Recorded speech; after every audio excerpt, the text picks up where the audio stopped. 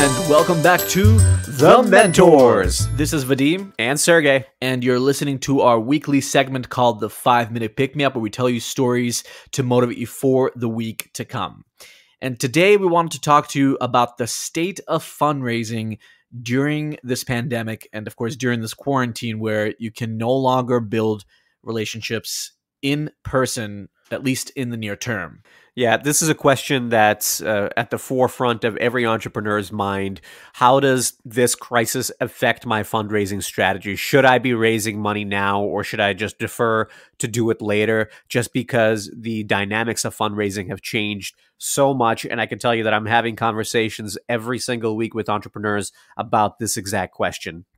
We've also been talking to some investors as well, and we wanted to provide you with some insight into what we're hearing from the market about how the fundraising dynamic has been changing for now. So this episode is going to be split up into two parts. One is going to be talking about whether or not you should focus on fundraising right now, and the second half will discuss the nature of fundraising and how it's changing in the present environment.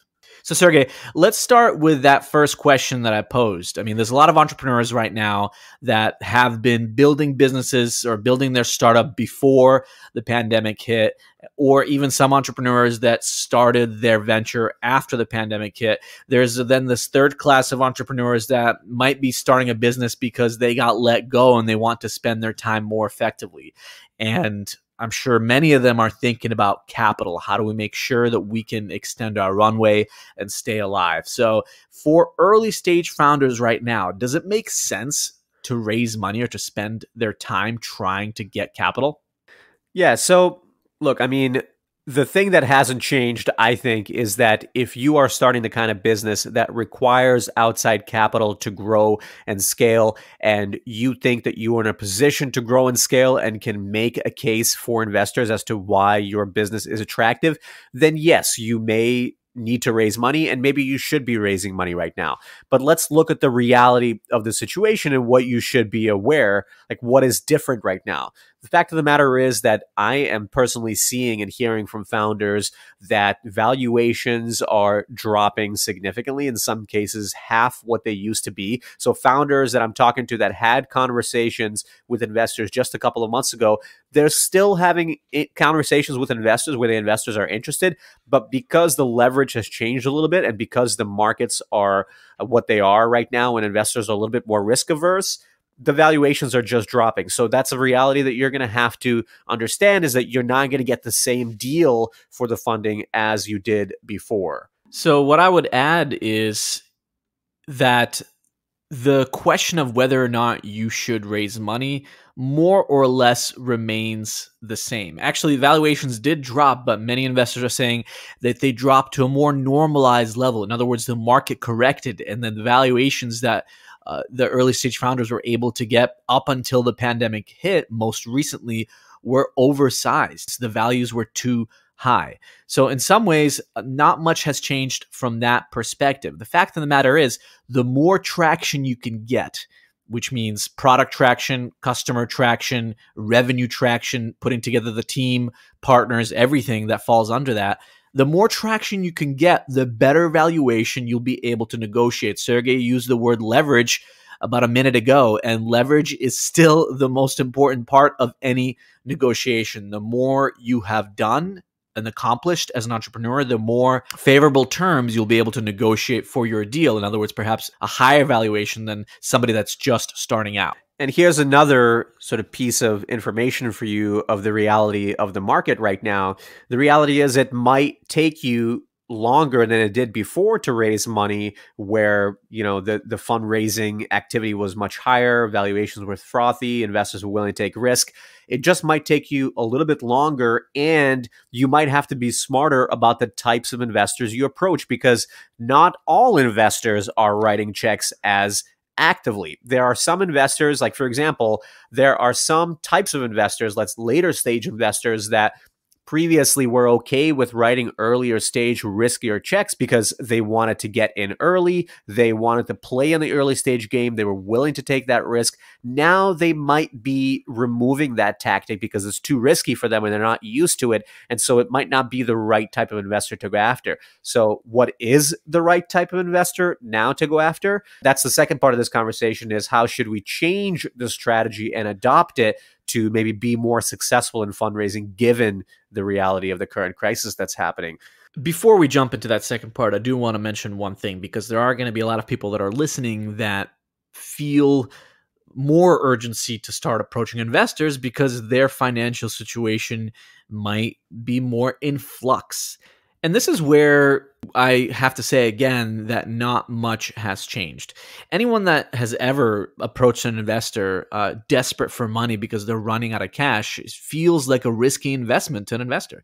It feels like somebody is just trying to get their money so that they can pay their bills, and they will not be able to invest that money into actually growing the company. So if you are in that position where you really need some capital to pay your own bills, understand that there are other ways to fund your business. You have to be resourceful in this time. And if that means spending some of your time looking for side gigs, trying to find contracts, trying to figure out how you could spend maybe 20 hours a week, so half the week or a third of the week, depending on how many hours you plan on working, actually getting some money to finance your business through your own means, you're going to be seen as more resourceful in the future when you do approach investors. And again, you're going to be much more likely to actually close that round. So that's just the one thing I wanted to mention, is you still need to be as resourceful as possible. And fundraising is not going to be a good way to put out the fire of having your own personal finances in trouble right now. There's going to be other ways you have to solve that problem first. Most investors want to feel that their money is actually getting put to work to grow the business. What's also changing right now is the nature of the types of deals and companies that investors are looking for. Where it was cool to grow at all costs just, maybe a year ago or even 6 months ago, and tell investors that your thesis is to take their money, pump it into marketing and growth, and grow as quickly as possible to build a moat with competitors. That narrative is not going to work as well right now. The types of investments that are more attractive are the companies that are really good about managing their cash flow, the companies that can get more lifetime value from their customer at a lower customer acquisition cost, the companies that are better at managing their money and extending their runway where the risk is removed. So again, because investors are a little bit more risk averse now, if you can paint yourself as a less risky investment that's still able to scale and grow, you're going to be more likely to attract that capital. So let's talk about how should we adjust our strategy with fundraising if you as a founder have decided that fundraising is still necessary for you right now and you should start the process right now. How can you adjust it to be more likely that you'll be successful in this? Well, first of all, you got to be even more so now targeting the right investors. Vadim and I recorded a 3-part series, Fundraising 101, several months ago now. Look into that if you want to get more details about how to fundraise. A lot of those rules still apply, and even more so now than before, where it's always important to have a targeted approach and approach the types of investors that actually do the type of deals that you're offering them, that know about your market, understand the industry, want to invest in that industry, etc. Even more important now to be more discerning about what types of investors you raise from. We talked a couple of weeks ago to a friend of ours who's an active investors, and we asked them, hey, are angel investors writing checks just as much as they were before? Well, not all of them. Angel investors that only dabble in investing in startups, they may not be willing to invest in startups now because they're not used to that level of risk. So you may only approach angel investors that understand your market deeply and write a lot of checks every single year. They might be writing fewer checks, but they're still going to be writing checks. Investors that you've been engaging with before the crisis may be more willing to invest in you now than people that you start engaging with in this process, especially angel investors who you may not know and may not have a personal relationship with. What other types of investors, Vadim, might be good for people to approach? Well, I would think about it from the perspective of what is the incentive of the investor, right? How are they making their decisions right now? If you approach a fund, for example, a VC fund, even if it's a early stage venture fund or seed fund, and they raised their fund last year and they already deployed most of their capital, they're going to be thinking more about the portfolio companies they already manage. Those companies might be in trouble. They want to extend the runway of those companies to make sure that those investments don't go to zero. So they're going to be prioritizing their existing portfolio.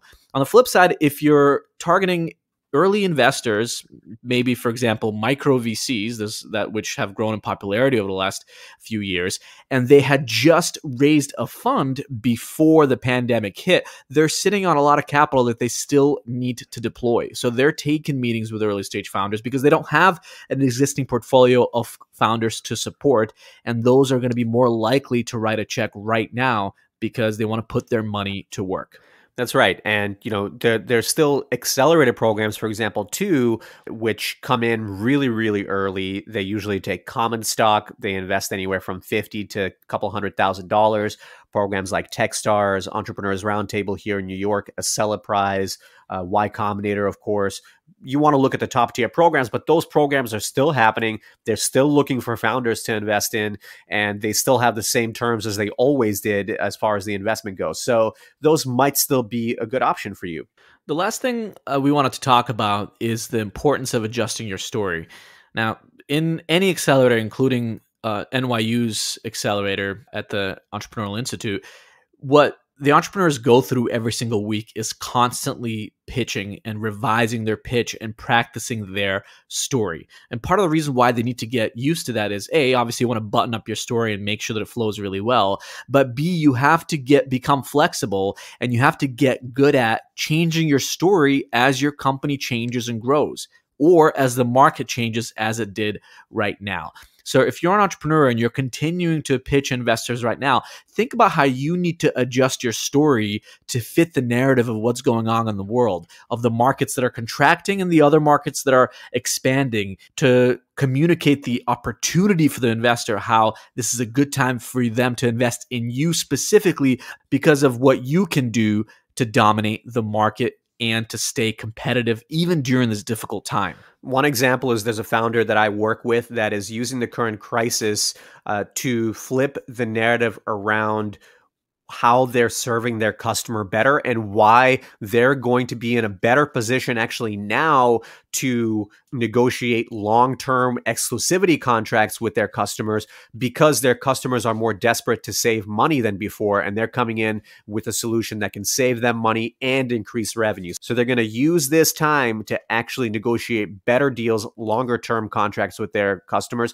and they're using that as an anchor to get capital from investors now so they can start this strategy now and strike while the iron's hot. If you can switch your narrative to such that can convince investors that your new strategy can actually help you grow more or better in this current time, then that's something that you should definitely do. And if you can't change the narrative, then you do have to think long and hard about your business model and how you plan to be successful as an entrepreneur during this challenging time, because you're going to have to answer that question for yourself anyways before you answer it for the investors. Hopefully, this episode gave some of our entrepreneurs that are in the middle of a fundraising process or thinking about fundraising some insight into how they can adjust their approach. We still believe, though, that there's a lot you can do on your own. There's a lot you can do to be resourceful, to make sure that you can actually work on your business and that it can have a higher chance of success before you even think about fundraising. But we know that for a lot of people, this is top of mind right now, and we wanted to offer this as some insight into what we're seeing in the market. Thanks again for listening to this week's episode of The Mentors. On Wednesday, we have another free class with Isaac Kurata, who is a developer and startup ecosystem leader at IBM. Actually, I should say he is now running marketing teams at Microsoft as of this week, and he has had an incredible career. So if you're thinking about how I can continue with my career maybe while I work on the business on the side, I know a lot of people are going to be in that position. This gentleman got a job at EA Games when he wanted to get into the gaming. He got a job at Procter & Gamble doing sales when he wanted to learn how to sell effectively, and eventually he transitioned into engineering. He taught himself how to code and landed a gig at IBM, and now he's getting into marketing at Microsoft. So he has been able to navigate his career and transition careers and build upon it, his story, several times over, and he is going to have something really interesting to share. Go to school16.co and drop your email at the bottom of the page. You'll get an email back with a link to RSVP to Wednesday's class at 6 p.m. Eastern. Thanks again for listening, and we'll see you next week.